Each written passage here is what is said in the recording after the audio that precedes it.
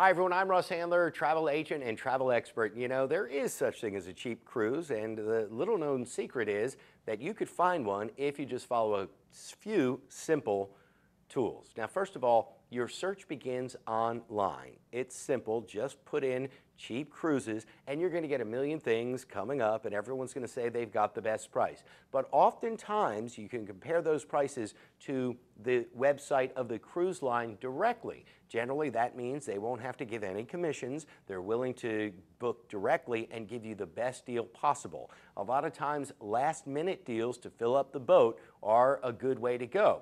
Now, if you're looking for a cheap Caribbean, Eastern or Western Caribbean cruise, I suggest you go during hurricane season.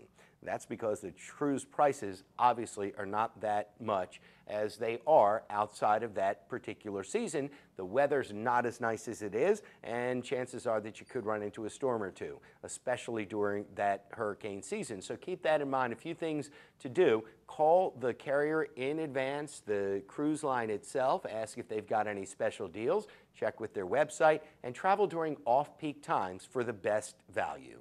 I'm Russ Handler, and that's how you do it.